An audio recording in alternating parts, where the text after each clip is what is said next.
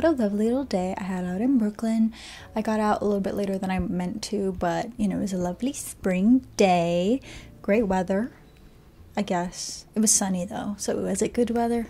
The first two bookstores I haven't been to before. The McNally Jackson one I've passed, but I never went in.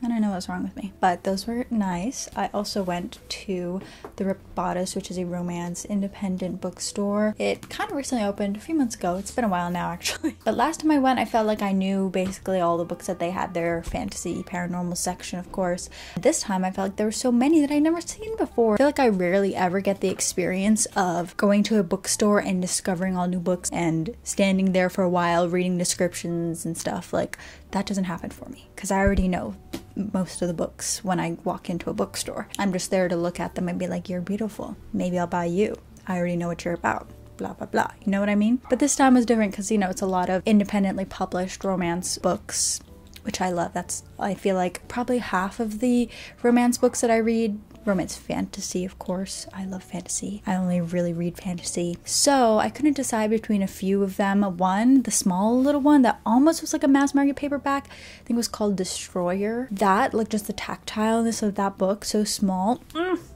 I wanted to buy it just because of that. But that one and another book, the reviews were very hot and cold. It was either like love or hate. There was no in between for both of those books. So the one that I ended up getting was Fangs and Shadows by Jessica J. Ayala. Why did I just... Okay, could I read? This, I barely read the description, but the reviews seemed pretty promising, so...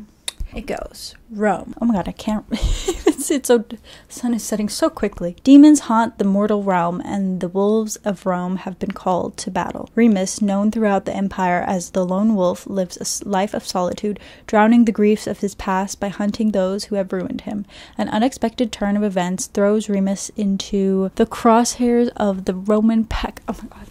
It's so dark in here. Diane is a warrior of the pack, one of the strongest she-wolves who can control the aether of the gods-given bloodline. So, okay, whatever. Sounds fun, okay? Rome, Remus Lupin vibes? Yeah. Did I just say Remus Lupin? Remus Romulus vibes. Anyways, I'm going on a trip soon, so I'm going to save this for that because I'm currently reading The House of Hunger by Alexis Henderson, which so far, very beautiful, but more on that probably in a different video. Anyways, that's it for sports, folks.